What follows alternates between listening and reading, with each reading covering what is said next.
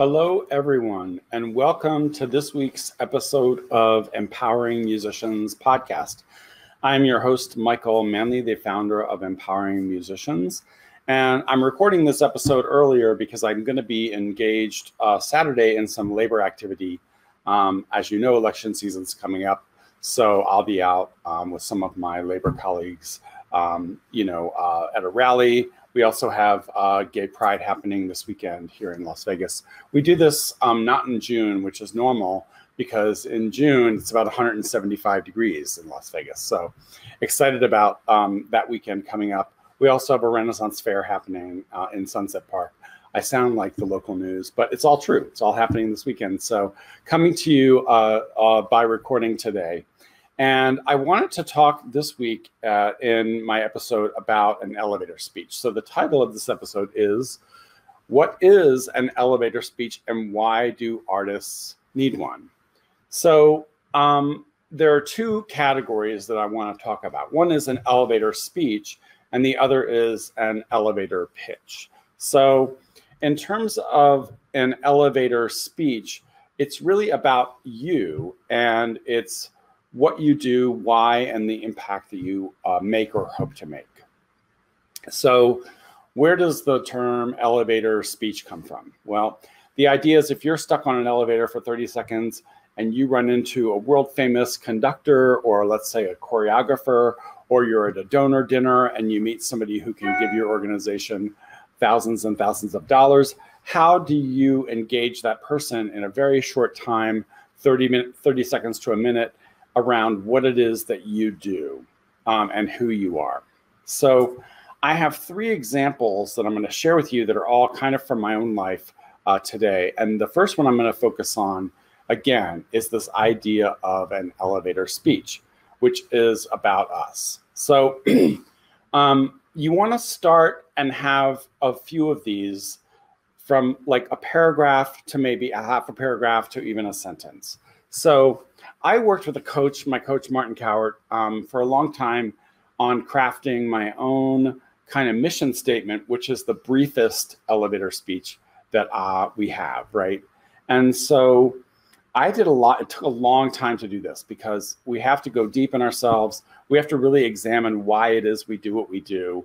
And it's sometimes we don't really want to go there because it's not a place that we live in. It may be uncomfortable. We don't want to really examine our reasons for what we do to find that deep reason for our rationale for what it is that we do, which is, in fact, our mission, right? So it does require us to go a little bit deep, and it can feel vulnerable to do that. So after a lot of work, I came up with this elevator speech. Actually, I came up with the mission statement, which is that I create a world of harmony and artistic transformation by empowering and educating musicians and artists.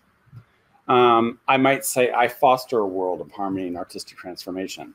So what do I mean by this? Well, I think I became an artist because I like this idea of sharing with the world, in my case, music, right? And bringing joy through this art form. And to me, music, when done well, in my genre, it's classical music, right? Or in some cases, Broadway style music. Those were the lanes that I lived in: opera, symphonic, and Broadway. And in all of those forms, and many, many others as well, but the forms that I lived in, you really have the power to transform audiences. You have the power to transform communities through music. I later went into non-performing roles within my industry, some on the management side of things, mostly on the labor side of things. Now, here's what's cool. This personal mission statement, I create a world of harmony and artistic transformation by empowering and educating musicians and artists, also fits all of my off-instrument work, right? Lately, I've also been engaged with helping build the arts in my community of the Las Vegas and Henderson area here in Nevada. And again, that also fits with this personal mission statement. So It sounds very, very short, and it sounds like kind of, tossed off, but a lot of thought and a lot of time and a lot of thinking and kind of meditating went into coming up with that personal mission statement, which is kind of my elevator speech, right? And if I have time to go deeper, I might say, well, when I was in grad school, my career was almost ended when I was mugged and my jaw was broken in 3 places.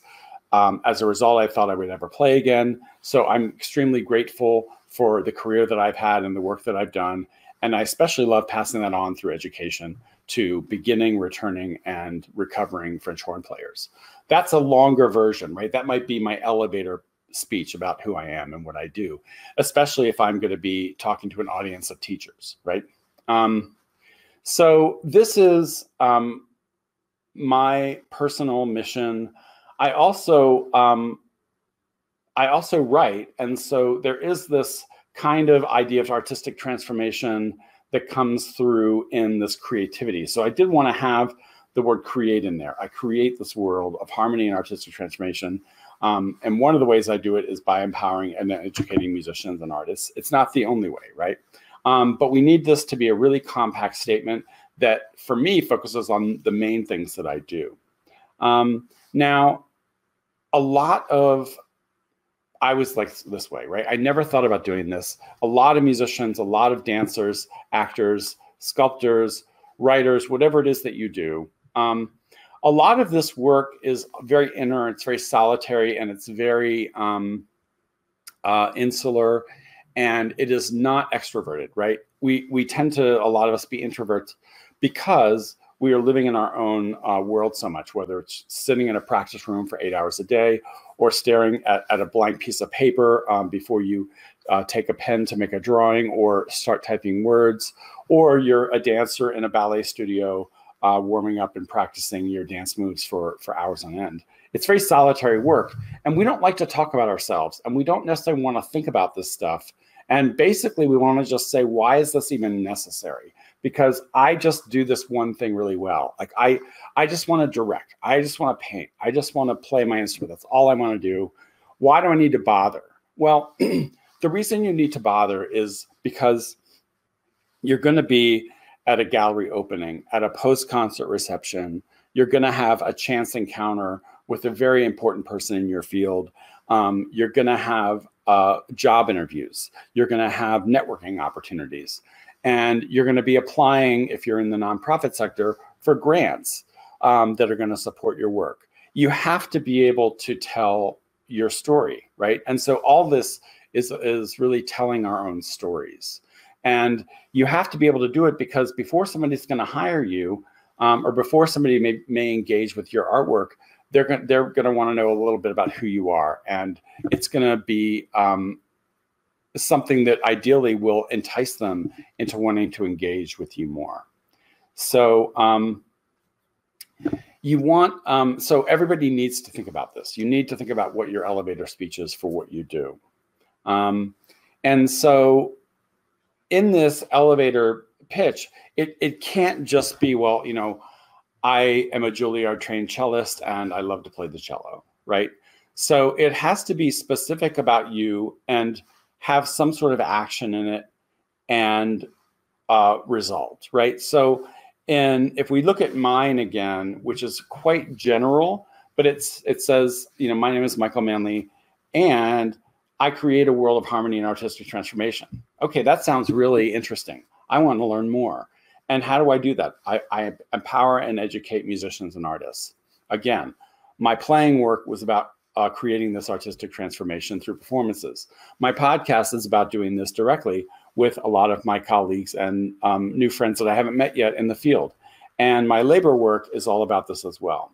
So again, it can't be generic, and it has to be something that's going to make somebody say, I want to learn more about this person. So it's not enough just to say, well, I play the violin really well, or I dance really well, or I paint, right? We have to create a compelling narrative through our own personal stories. And it's got to be authentic more than anything else, right? You can't really BS your way through this. It's got to be authentic to you and specific to you and your experience. So it can't just tell us that you're a great cello player or a great violin player or a great flute player. It has to tell us why you are a great cellist or flutist or violin player and the change that you hope to bring about through that, right? So keep that in mind when you're considering your own mission statement and developing one. And again, I think everybody has to have one of these. Now, there is another elevator model that I want to introduce, which is the pitch, right? So an elevator speech is about you, and it's about who you are, what you do, why you do it, and the impact that you make or hope to aspire to make. An elevator pitch is really about your service, your art, or your product. So I will give you two examples from, as I said, my own life. And these are elevator pitches, right? So I'm engaged with an organization that is based in Henderson, Nevada, but serves the broader Las Vegas, Southern Nevada region. And it is called Making Music Matter Foundation, right? 4 words, lots of letters, and not very descriptive. Our current elevator pitch, right? Our current mission statement is the Making Music Matter Foundation promotes culture and community in Las Vegas and around the world through unparalleled musical performances and education programs. Still not as specific as I think it needs to be, but you get the idea, right? And so I'm going to be working with some of my colleagues on refining this because I think it does explain the foundation really well, but it doesn't explain what's in the foundation, which is an award-winning wind orchestra, chamber music, and a youth honor wind orchestra, as well as a summer camp for aspiring wind, brass, and percussion players. So all of those things are looped into this Making Music Matter Foundation. But if you're writing a grant and you need to fill in the blank that says your mission statement, this one sentence works for that. So again, an elevator pitch is a mission statement for your organization. Now I'm going to give an even more specific example about an elevator pitch for your work. So if you're an artist and you work in a certain medium like sculpture or oil paintings, you need to be able to talk about your work in this same way that is incredibly concise and hopefully compelling and makes the listener want to say, I'd like to know more. So I, as many of you may know, am also a writer. And so I have a play which is called Float. And I, as much as I love the piece and as much as I love hearing readings of it and going back to it, and I've gone back to it over the many years and got it into a final shape that I'm very, very proud of. And then somebody introduced to me this idea that well, you have to be able to say what it's about. And I'm like, well, that's really a good question. Maybe after you read it, you can tell me, because I really am not sure, right? I only wrote the thing. Why would I know what it's about? So it's an extremely intricate kind of meta play that uses theater as a metaphor for creation. And it's really hard to describe. And so I had to really force myself to sit down and say, oh my God, how do I describe this piece in a way that would explain the basics in a short amount of time while making it sound more interesting and having people want to learn more, and not confuse them or not get off track, right? So I came up with my elevator pitch for my play called Float. And this was probably the most torturous of all of these that I've talked about. It was way harder in some ways than my personal mission statement. And I think because when we write something or when we create something, whether it's a piece of music that you've composed and somebody says, what is this piece about? You really have to, you have to kind of examine it, right? And you have to come at it with really fresh eyes And often we write things and we create things because we don't want to think about what the source is. We just want to put it out there, right? But especially in the world of drama and writing, you have to be able to tell what your novel's about, what your play's about.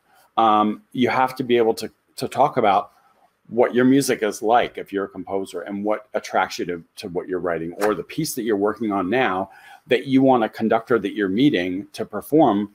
You have to be able to talk about that, right? And you have to be able to do it in a very, very short amount of time in a way that, again, is compelling and makes people want to learn more. So many, many tries, and this is the best I have so far for my play. So Float is a divine comedy of manners, which tells the off-center love story of actors Marge and Charlie, whose characters, also named Marge and Charlie, are literally in over their heads as they struggle to survive as castaways on the open sea. The godlike chorus, an envious, all-powerful stagehand, brings on a storm of chaos as he drowns the script and takes center stage.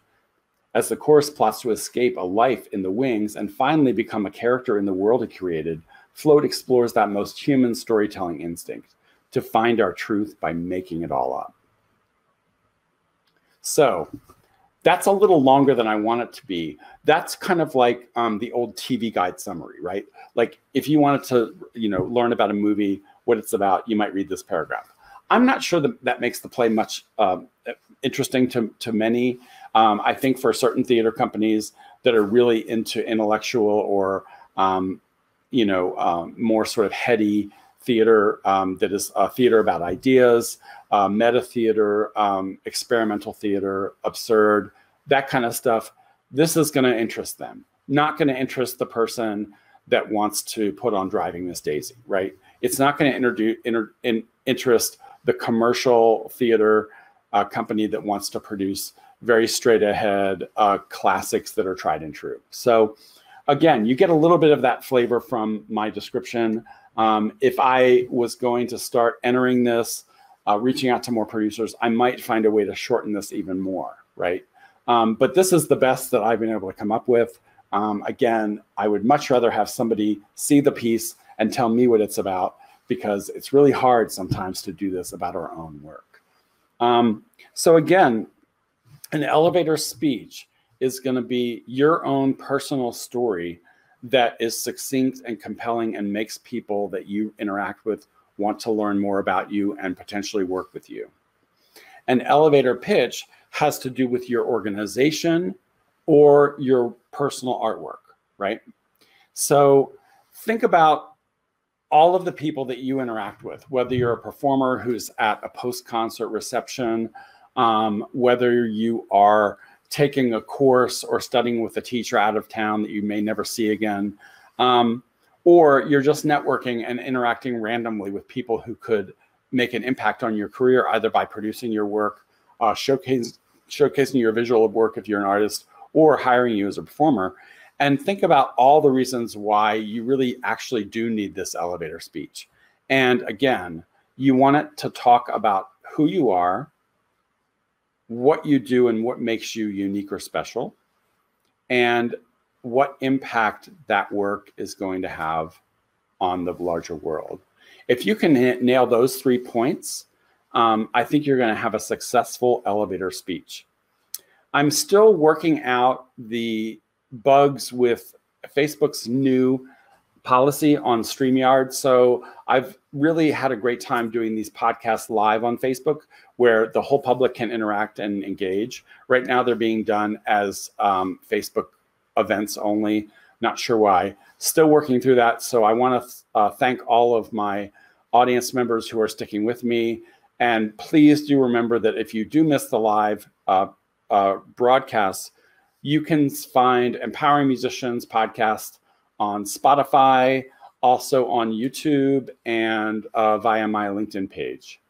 So get to work on your own elevator speech. It's going to serve you throughout your career, and I will look forward to seeing you next time. Take care.